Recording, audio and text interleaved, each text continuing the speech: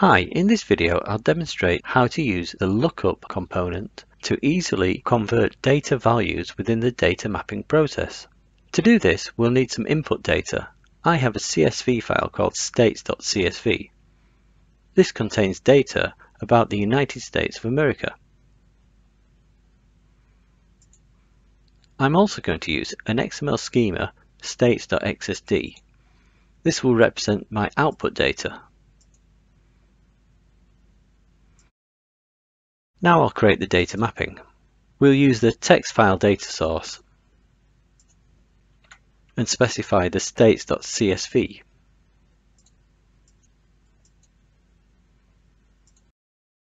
Now we'll use an XML data target and specify our states.xsd. And we'll specify the file output.xml to store our output data. So here is our data mapping. First we'll link the row value to the state in the output, as each row in the CSV represents an output state. We can easily map the capital as they're both strings. To map the date added, we'll need to add a cast value.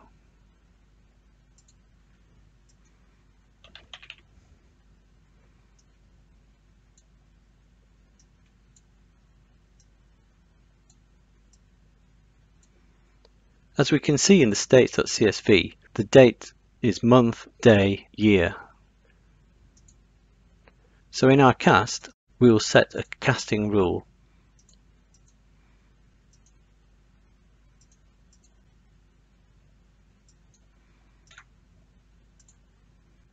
We'll also need to add another cast to cast the input string of population to the output, which is defined as a positive integer.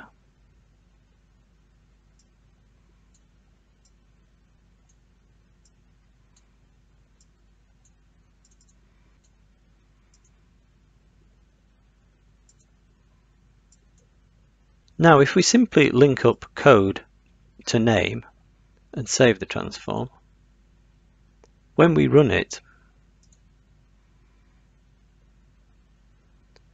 we can see that each row of the CSV is now represented as an output element. However, in our output, we want the name of the state, not the code. So going back to our data mapping file, we can add a lookup component.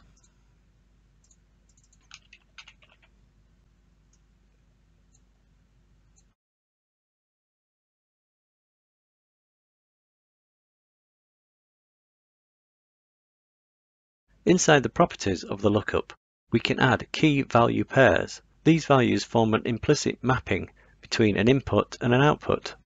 So we can simply add one by clicking the Add button. The first state was Alabama, represented by the code AL.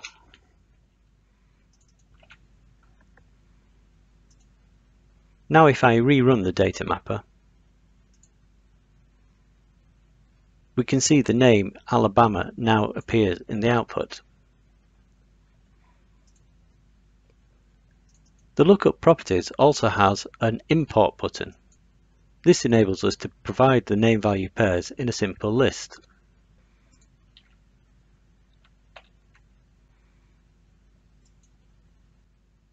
If the value is not found in the mapping, you can also select what should happen. The default is to use the input value, but you can also set a default value or choose to raise an error. Now if I rerun the mapping, we can see that all of the state names have been replaced. For more information about the data mapper, please see our website. Thanks for watching.